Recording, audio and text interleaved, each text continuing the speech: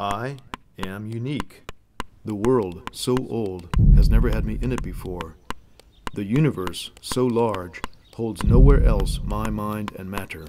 My life may be long or short, but here I am, to know the pain and elation of life, to learn every day, to be fearless, to grow in unforeseen ways. I will try to enjoy this time on earth while not hurting others. Though my living takes from the earth, I will try to give to it more than I take. My mind gives me the power of reason. I will seek truth through facts and reason, and cultivate the power of my mind to imagine, and to create and to discover. My body is a marvel, and mine to care for. If I care for it poorly, I am diminished. I am a human. I learn from other humans, and I recognize their influence on me. But I have the strength to be my own person. I will employ my mind and learning to choose my paths in life, to choose my way of being.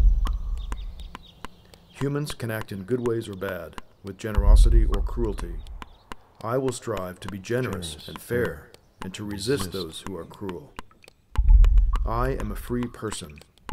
Though I may be a member of a family, a community, or a nation, my decisions are for me to make, and because I am free, I am responsible for my decisions.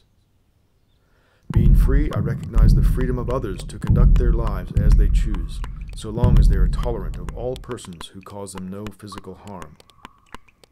If, in my passage through life, I am to take care of children, I will do so with warmth, wise counsel, and respect for their individuality.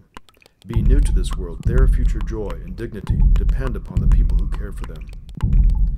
I will cherish my minutes on this earth and turn my energies to good deeds, large or small, knowing that status and material wealth are nothing compared to my deeds. The world around me changes, and so do I. In hardship, I will find greater strength. For all of the fruits of my living, I will be grateful. I will seek happiness and examine my life as it unfolds, for I am the ultimate judge of me.